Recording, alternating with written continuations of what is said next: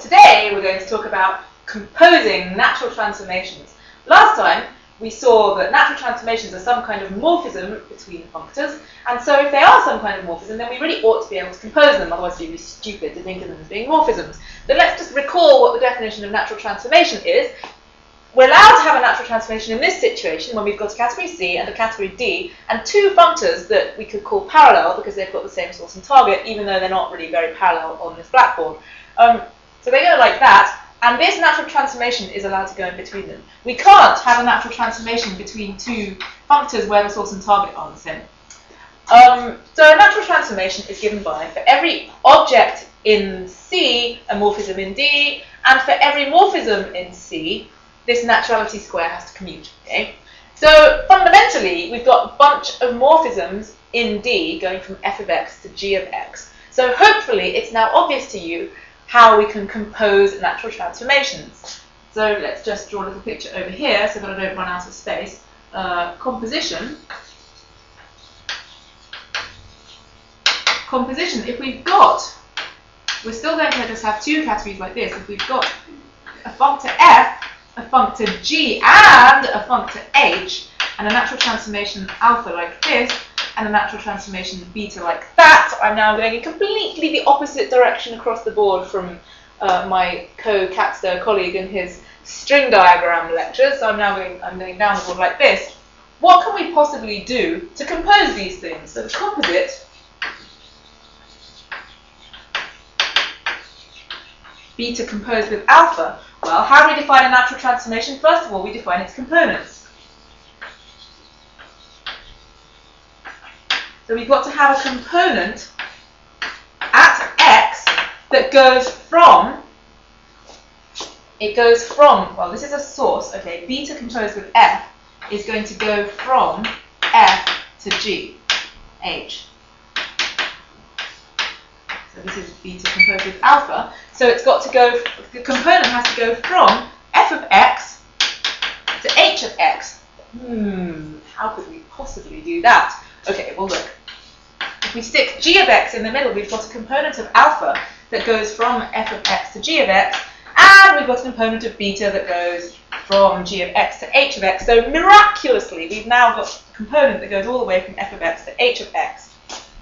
Fine. So what do we have to do now? We have to check that it's really natural, which means that for every morphism in C, this kind of square has to commute. So what's that diagram going to look like? Here's the naturality square. I could have just drawn it under there, but it might have been confusing. Right. So here's the component of beta composed with alpha at x, and here's the component at y.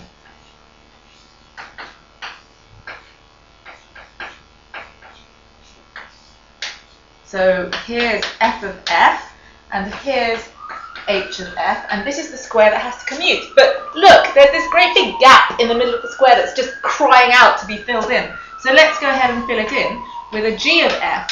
And bingo! This diagram commutes because of naturality of alpha. And this square commutes because of naturality of beta, so the entire thing commutes. So this really is natural.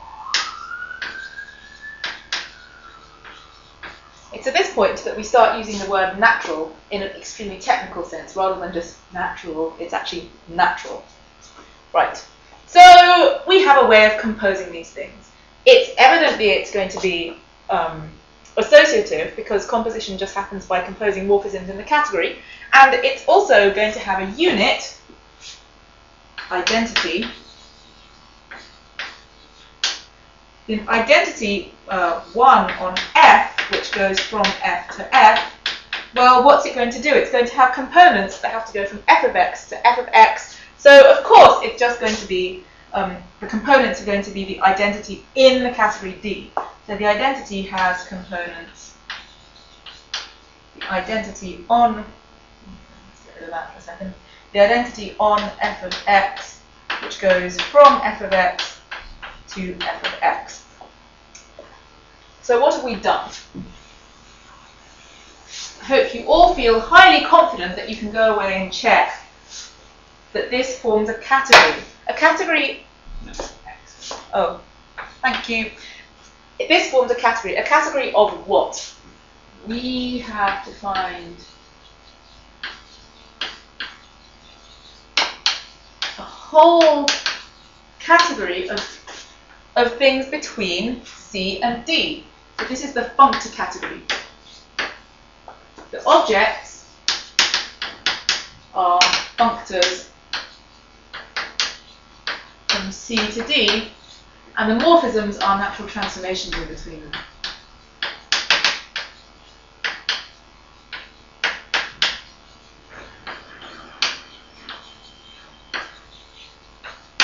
Good. Now you might have noticed that there's another possible way of composing natural transformations. Because look, we can compose functors in this direction along the board. So what happens to the natural transformations if we do functors along this direction? So this is a whole new thing. Also, now let's get rid of something, maybe all of it.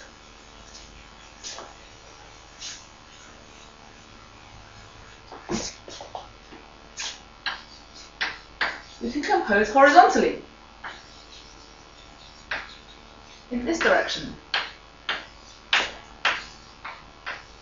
Now this is a bit of a funny looking composition, and it's usually written as star. So this happens if we've got three categories, and this goes from F to G, and maybe this goes from F prime to G prime. And so what are we expecting? We're expecting, well, we can compose the functors along the top, so we get F prime composed with F. We can compose the functors along the bottom, so we get G prime composed with G. And so we expect something that lives in there, and we're going to call it beta star alpha to show it's different from beta round circle alpha. How are we going to define it? We need to define it on components. Well, beta star alpha has to have a component of x. Now where does it have to go? It has to go from F primed F of x to G primed G of x.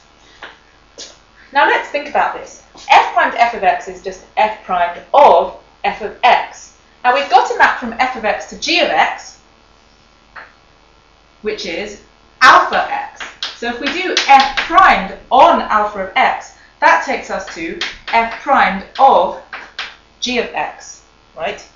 Now this is G primed of G of x, and we've got a map from F primed of anything to G primed of the same thing.